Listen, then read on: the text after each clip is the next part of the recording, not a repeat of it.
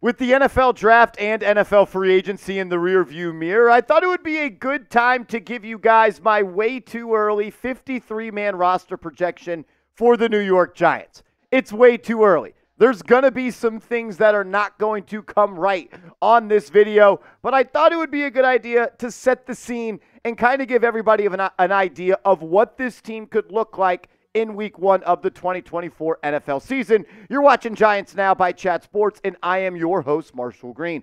We're going to start with offense, and then we'll finish the video talking about the defensive players and special teamers as we round out all 53 positions. Daniel Jones and Drew Lock. These are the only two quarterbacks that I actually see making the initial 53-man roster for the Giants. And you know, a lot of people are going to say, what about Tommy DeVito? What about Tommy Cutlets? Gabagoo?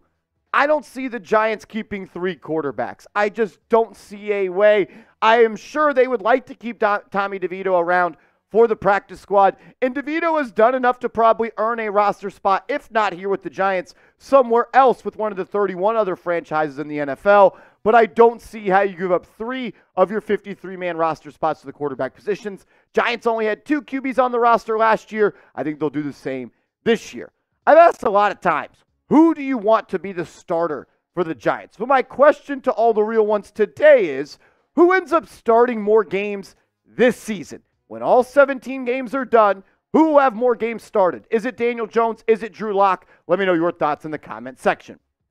From quarterbacks to running backs, I believe the Giants will keep 4 running backs on this roster, and that includes Devin Singletary, the free agent acquisition from the Houston Texans. Barkley is out. Singletary is in. He will wear number 26 this year. I also think Eric Gray will be on this team. He was the 5th-round selection out of Oklahoma in the 2023 NFL Draft. I'm expecting his workload to increase this year, and he's going to be that main guy behind Singletary. I also have Gary Brightwell and rookie running back out of Purdue, Tyrone Tracy, making this roster. Initially, I only had Singletary, Gray, and Tracy, but I think Brightwell will remain a part of this team due to his ability to give you valuable special team snaps. At the wide receiver position, we're keeping 6 players.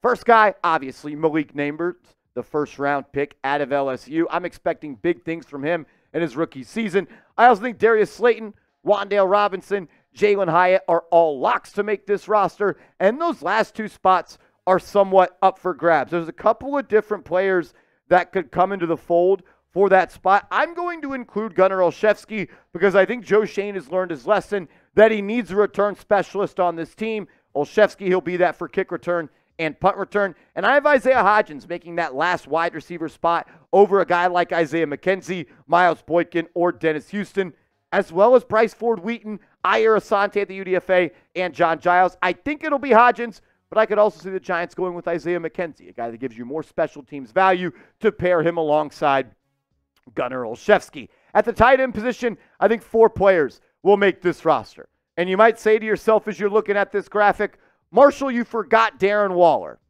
I don't see Darren Waller being a part of the New York Giants for the 2024 NFL season. I think he will retire, and if he does not retire, I could see the Giants trading or cutting him. But I am 95% sure that Waller's going to retire. I don't want him to retire because the Giants are going to be better if he plays.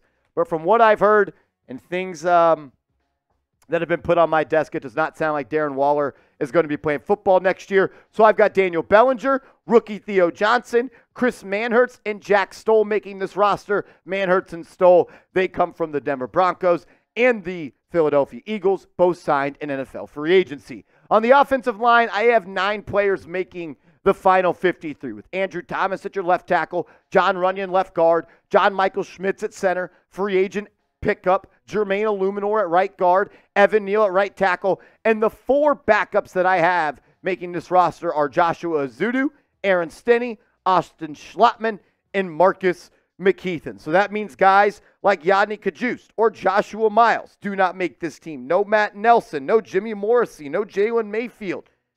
I don't see any of those guys make it. So my initial prediction is 9 players on the offensive line. Giants spent some big bucks on the offensive line in the offseason. You pay John Runyon, and you also give Jermaine Illuminor a nice payday. So it'll look different. Now with your left tackle being Thomas, Runyon at left guard, John Michael Schmitz at center, then you have Jermaine Illuminor at right guard and Evan Neal at right tackle. What's your confidence level in this new built offensive line. How do you think they're going to play? How confident? 1 to 10. 1, you're not being confident. 10, you are extremely confident. From offense to defense, and let's start with the guys that put pressure on opposing quarterbacks, and which I actually think is the most talented position group on this team. You got Brian Burns, Kayvon Thibodeau, Azeez Ojulari, and Boogie Basham. Just 4 edge rushers for me, making the initial 53.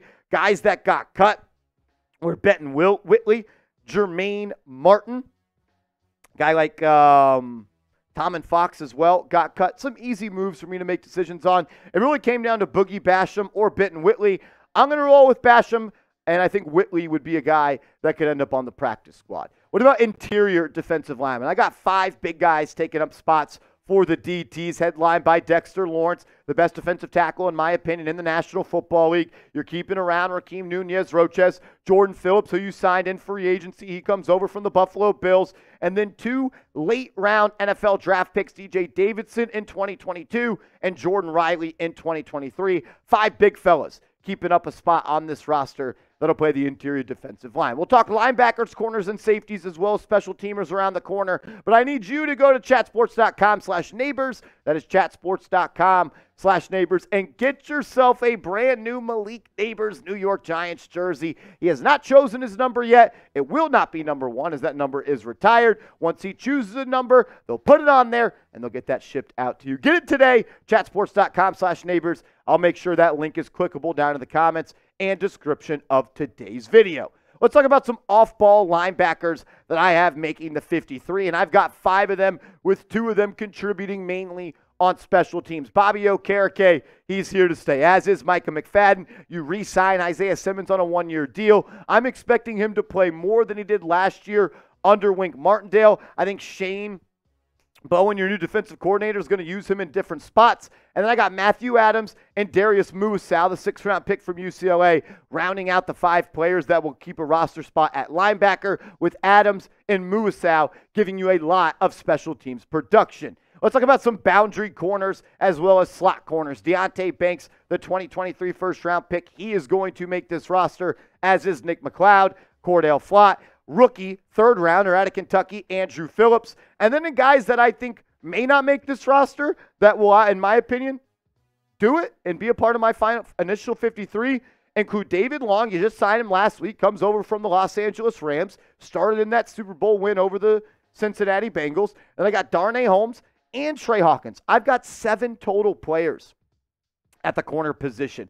I think Giants are going to load up there with these new special teams rules. You need some speed on kickoff coverage as well as punt coverage. So I'm expecting the Giants to keep a couple of guys at that spot. Only 4 safeties, though, for me. So I go 7 corners compared to 4 safeties, because I believe a guy like Nick McLeod could do a little bit of both, and he could also play on the outside and the slot. He could play safety and give you special teams production as well. I've got Jason Pinnock, Dane Belton, Tyler Nubin, and Jalen Mills as the 4 safeties I am keeping. That means Jervarius Owens does not make the roster. Would love to bring him back on special teams. The 7th-round pick out of the University of Houston back in 2023. Then your special teamers, a.k.a. the special players. Jamie Gillen going to make this roster as your punter. Graham Gano as your kicker. And Casey Kreider as your long snapper. So that is my initial 53-man roster as we film here on May 6th.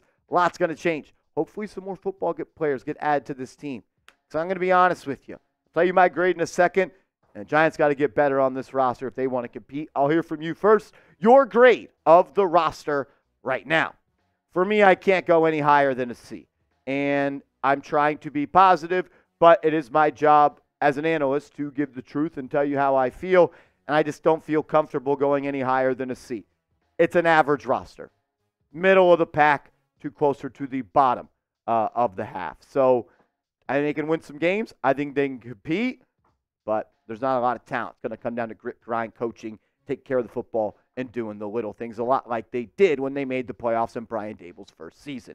If you haven't yet, make sure you are following me over on social media. I'm on Twitter. I'm on Instagram at @MarshallGreen_. Appreciate you stopping by. We'll see you next time. Let's go Big Blue.